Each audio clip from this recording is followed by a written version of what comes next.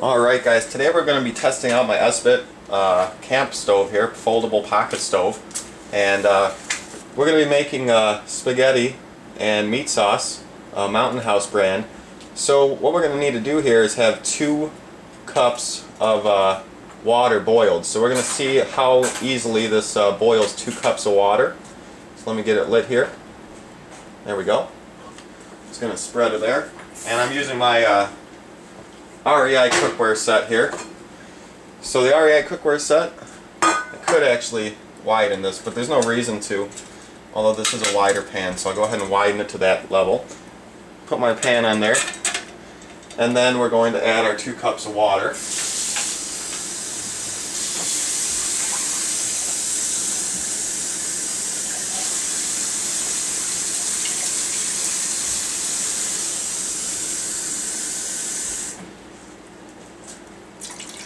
And now basically we just have to see how long it takes to boil.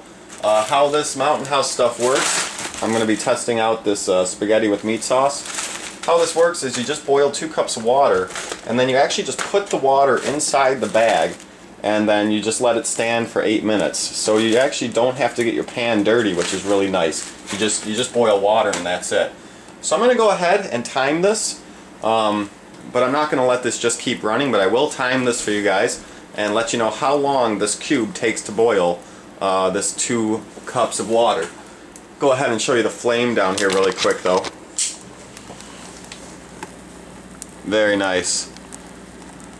Pretty good amount of flame. As you can see, it kind of goes up and around. It doesn't get the full size of this pot because this is a big pot, but it's definitely looking like that's working pretty nice.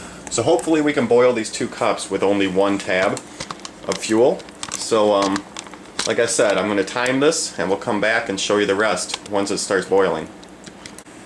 Alright guys, it's been almost exactly 5 minutes now, and there's been bubbles in here for 1.5 minutes or 2 minutes now, and they're starting to come up to the surface. Definitely starting to boil now, so about 5 minutes to start boiling good.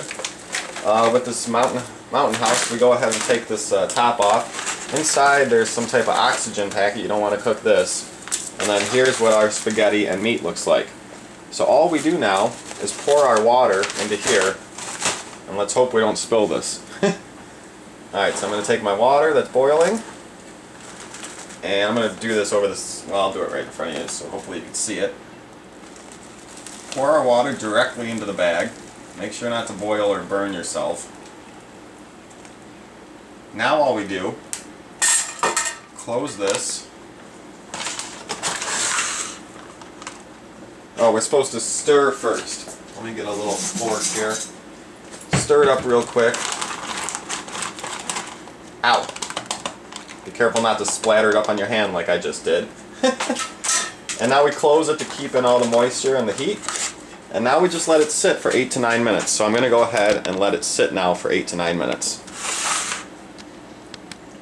Alright guys, it's been about 8 minutes, and as you can see our flame is just about dying. So my flame lasted in a good flame for just a little over 12 minutes, and then at 13 and 14 minutes it went down to almost nothing. So you got a good flame from each cube, I'd say, for like 12 minutes.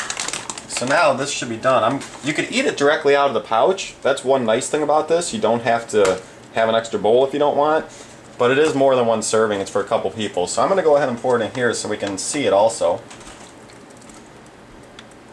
As you can see, it's still steaming. That definitely got that water plenty hot. And it's really hot here, but it actually kind of looks like a spaghetti-o type dish.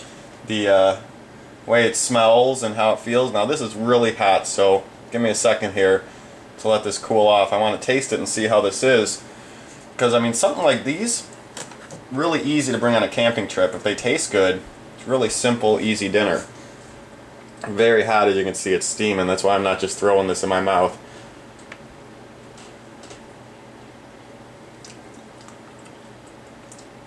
That's pretty good. Really hot still.